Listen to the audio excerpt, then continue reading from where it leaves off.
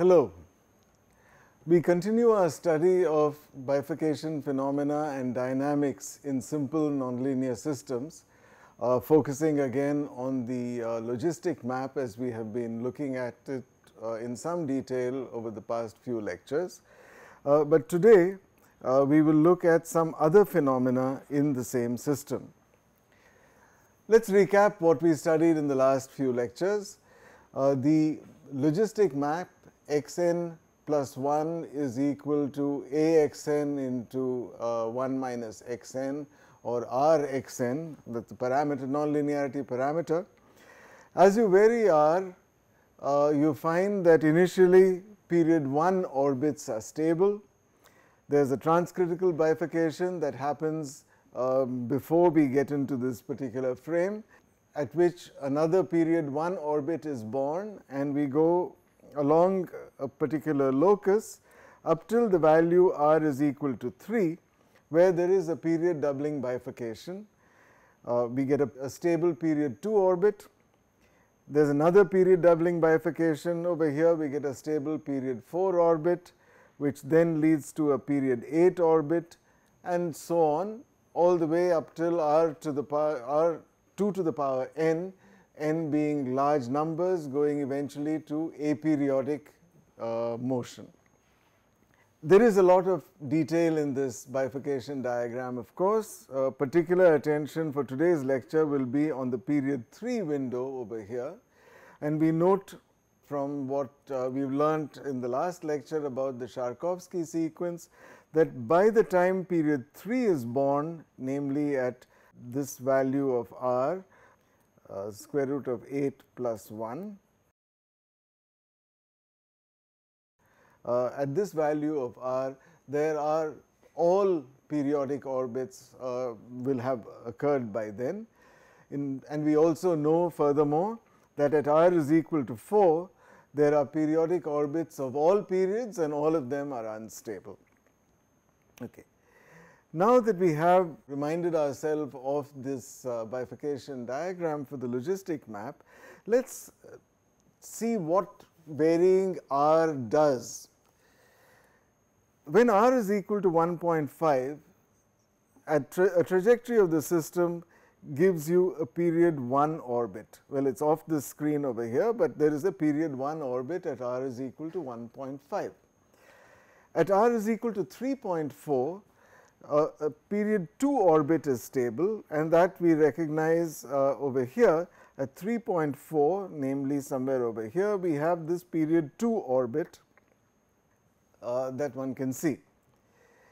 At r is equal to 4, we have an orbit that goes all over the interval. This is an aperiodic orbit because there is no stable periodic orbit. We know this for sure. Such dynamics, which completely covers the interval in which the map is functional, is often called fully developed chaos because it is over the entire line over here. At r is equal to 3.828, which is just below where period 3 is born, trajectories look very different. In particular, they look almost periodic for a certain period of time, then it looks aperiodic and chaotic, and then this sequence occurs again. And in today's lecture, we will worry about the dynamics that appears like so. Where does it come from and what are the implications? So let us look at the period 3 window in some detail. We look at the bifurcation diagram as well as the Lyapunov exponent, and we are going to also look at the densities and so on and so forth. So over here schematically we have the bifurcation diagram, and superimposed is the graph of the Lyapunov exponent, which is with axes etc. is drawn over here. Notice that this the tangent bifurcation occurs at r sub t, which is indicated here, and it is 3.8284 etc. etc. Now, just below this point of tangency, as you can see on the graph of the Lyapunov exponent over here, the Lyapunov exponent is positive. Okay? So, this says that the dynamics just below the tangent bifurcation is actually chaotic. Once you have this tangency, there is a bifurcation, the Lyapunov exponent becomes 0 at the bifurcation, and we know that because we know that the slope of the map is equal to 1 in modulus, and therefore, the Lyapunov exponent is 0, and subsequently a period 3 orbit is born. The period 3 orbit is born through a tangency. So, there is a stable periodic orbit of period 3 and an unstable periodic orbit of period 3, both born at the same time.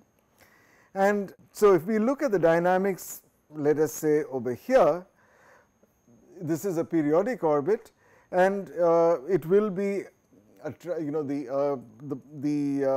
almost all the initial conditions are going to be attracted to this period 3 orbit. Now, the period 3 orbit is, if I write it out over here, x1, x2, x3, x4 is equal to x1, x5 is equal to x2, x6 is equal to x3, and so on and so forth. Okay? So, now let me just take any arbitrary orbit and then look at the third iterate of every point. Within this period 3 window, that is this window over here that in which we can see there is basically period 3 behavior, note that this function f3 of x has 3 stable fixed points and 3 unstable fixed points as well. Okay? So, over here the slope is bigger than 1, over here the slope is less than 1. So, this is part of the stable periodic orbit. And we can check over here, and this will also be a part of it, and this point over here. So, those 3 form the stable periodic orbit of period 3. The other 3 points of intersection form the unstable periodic orbits of period 3. Now, if you start with the point half, that is the map maximum, one quickly reaches the period 3 orbit. But if one only joins every third iterate, you can see the fixed point as I have done over here. The green orbit over here is the period 3 orbit. So, first point, second point, third point, first point, second point, third point, etc., etc. Now, if I join only every third point, I have got this point joined to that, and you can see that that now just looks like a fixed point. So, the figure on this side is for the value of r 3.829, which is above the bifurcation point. Now, below the point of tangency, however, the map looks something like this. There are no fixed points, but this curve is appearing almost to touch the diagonal, little less almost over here and a little more almost over there. But what one can see is that at below the point of tangency, the curve comes very close to the diagonal. So, there is an almost fixed point over there. And what does an orbit look like? Well, here is an image of the orbit at that same value of r, which is a little below 3.8284, etc. And if I just were to join all the points, I get this image, and if I were to join only every third point, then I get this image. So, you can see that for a certain period of iterations, it stays very close to this fixed point, then suddenly it escapes and goes close to this fixed point, and then it escapes again and it comes back out here, and then again it comes back to that fixed point, and then to this fixed point and that fixed point, and so on and so forth. So, if you join every third iterate rather than joining every iterate, you see that the orbit is stuck very close to this almost fixed point for a while. Then it leaves and it goes close to some other of the almost fixed points, and so on and so forth. And you can see that this behavior is a consequence of the fact that we are not yet at the point of tangency, but we are just below it. This is the hallmark of what is called intermittency in the dynamics. And the name probably comes from the fact that intermittency, especially in fluid flow, refers to the fact that you have something that is smooth and laminar for a while, and then suddenly there is a little, sort of turbulent motion, and then again there's smooth motion for a while, and then again some whirlpools and eddies and so on in real fluid flows. Some of you may have seen this in flows on a river or some similar locations. But the word intermittency now should mean whenever you have something that looks very periodic, smooth, laminar for a while, and it is interrupted by something which is not of the same period and has got some other kind of characteristic. The motion is chaotic because the Lyapunov exponent for such motion is positive, as we have just seen. But close to the point of tangency, near this almost fixed point, the dynamics could appear periodic for very long durations. And a typical image of an intermittent flow is like what I have shown over here. You've got something that looks periodic for fairly long periods of time, and in between there are these chaotic bursts. The closer we are to the tangency, note that at the tangency we have a periodic orbit, so it's going to be a periodic orbit forever. But close to this tangency, these chaotic bursts become rarer and rarer and less frequent. All right. The reason for this can be seen by looking at the map in some detail. In the vicinity of this tangency, the map, as one can show, which is almost going to be tangential to it, to this diagonal line, takes a particularly simple form. In particular, it has this so-called normal form that yn plus 1 is yn plus yn squared plus epsilon. When epsilon is equal to 0, you will see that the fixed point is at yn is equal to 0. But the moment epsilon is different from 0, this curve is no longer tangential to the is no longer tangential to this diagonal line, and any orbit that comes in over here, let's say, following our procedure for drawing these orbits, you go from the diagonal to the curve, to the diagonal to the curve, and so on. But in order to, you see, the orbit is now going to stay or take a very large number of steps in this region, because the bottleneck over here is very, very narrow. And how many steps will it take? Well, that is the amount of time that the orbit will look almost periodic, because it is very close to this fixed point that is going to be created over here. So, it will look almost periodic for as many steps as it takes to escape from this bottleneck. Now, the narrower the gap, you can clearly see that it is going to take many, many more steps, and when the gap is 0, it never escapes from that fixed point, namely it is on a periodic orbit. Outside this region, the dynamics does whatever it does, but near this point of tangency, it is just going to take a lot of very, very small steps to get out. And the number of iterations needed to cross this channel is of the order of 1 upon epsilon, 1 upon the square root of epsilon, where epsilon is the distance from the point of tangency. Now, the point, so therefore, the average time between the bursts is going to go as r minus RT to the power minus half. And this characterizes the intermittent dynamics.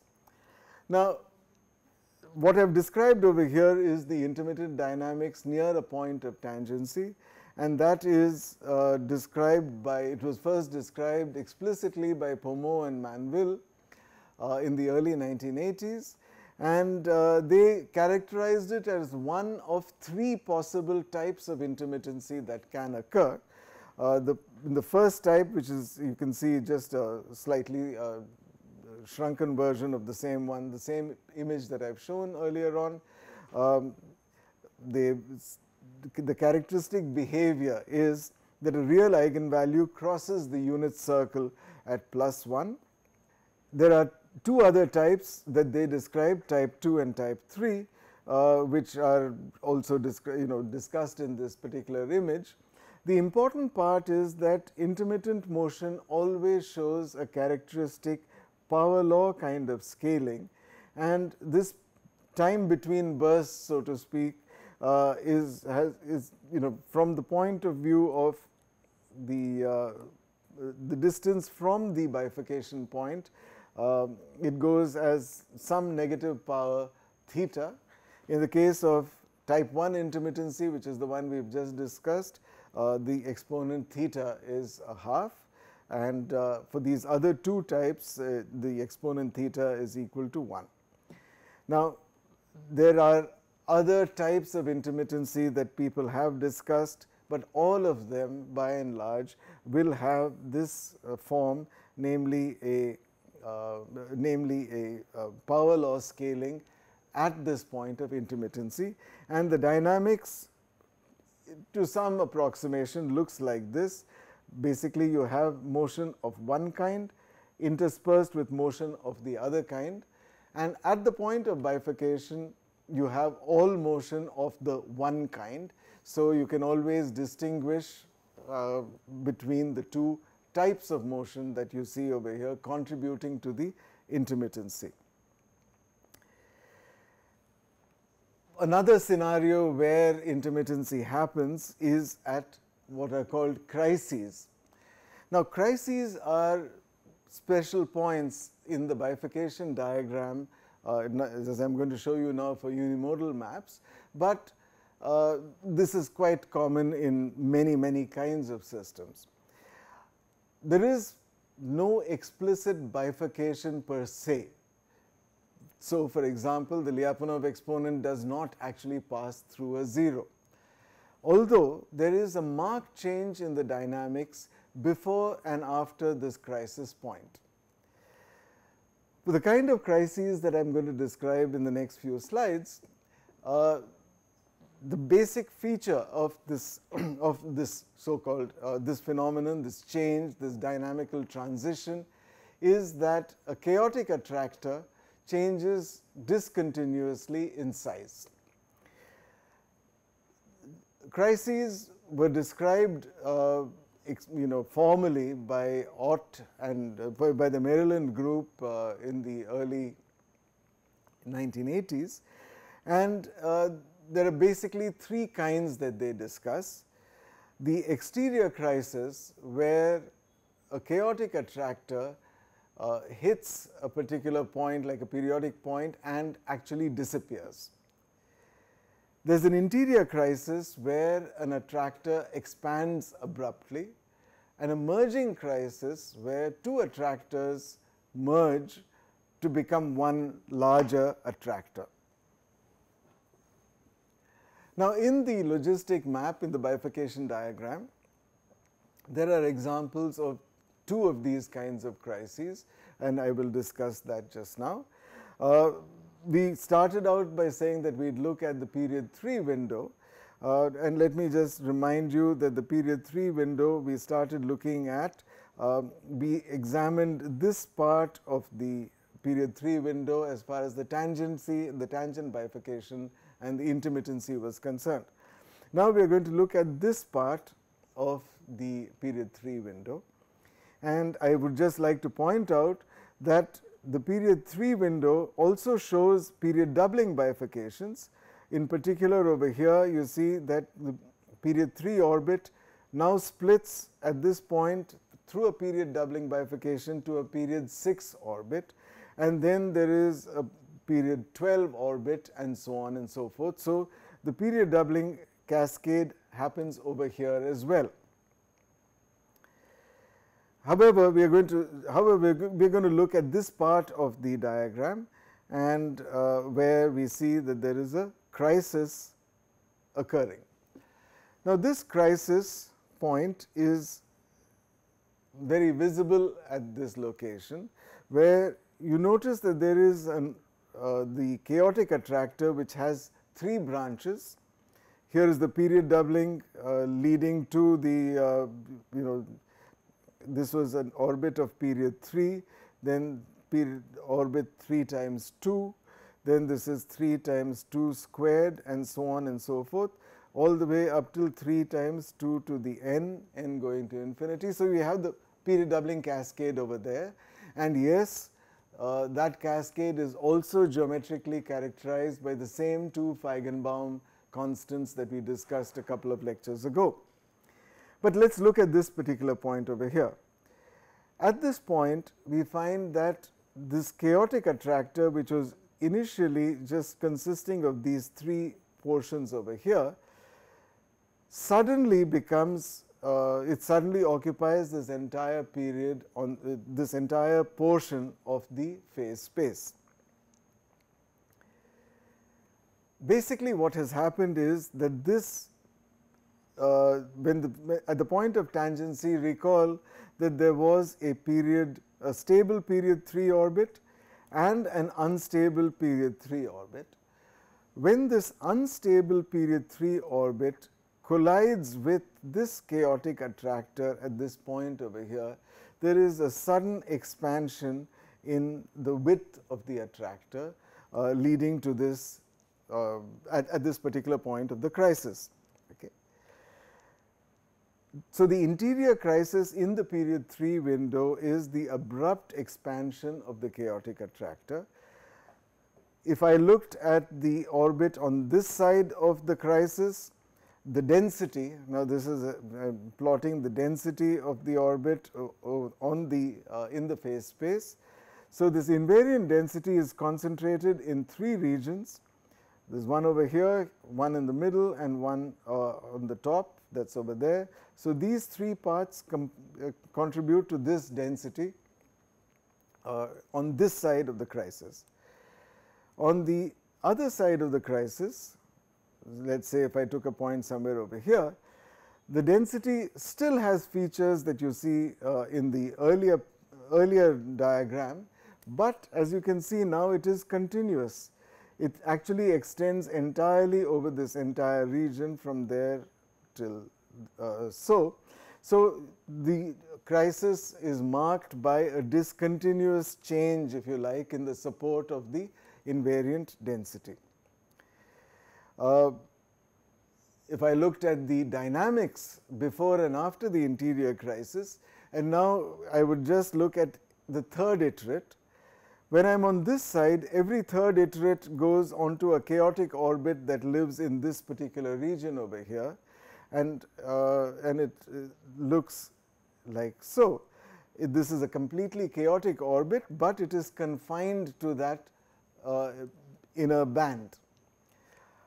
After the interior crisis has happened, that chaotic orbit escapes from that region, although like any intermittent motion, it stays close to this almost chaotic attractor over here, moves to this part for a while, comes down to this part for a while, and so this kind of motion is also intermittent, except that now we have intermittency going between 2 different kinds of chaotic attractors.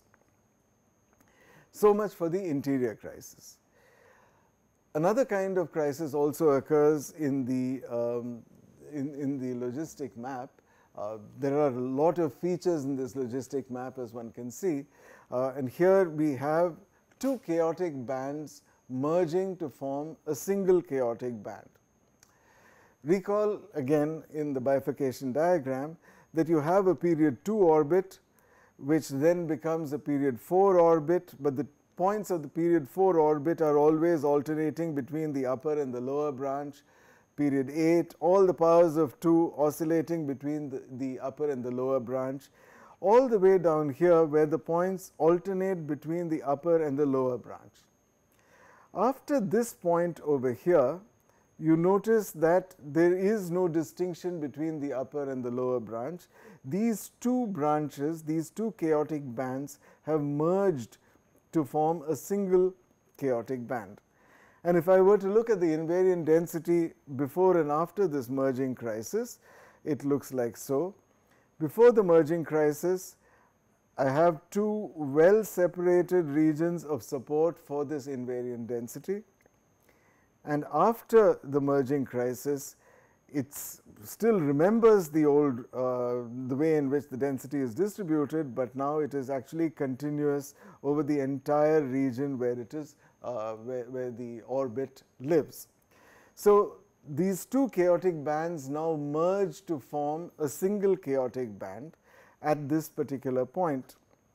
And there is an unstable periodic orbit which actually hits the chaotic attractor at that particular point. So the merging crisis, the attractor merging crisis, can also be discussed in terms, or it should properly be discussed in terms of the collision of an unstable periodic orbit with a chaotic attractor. The crisis induced intermittency, if I now look at the second iterate, looks something like this.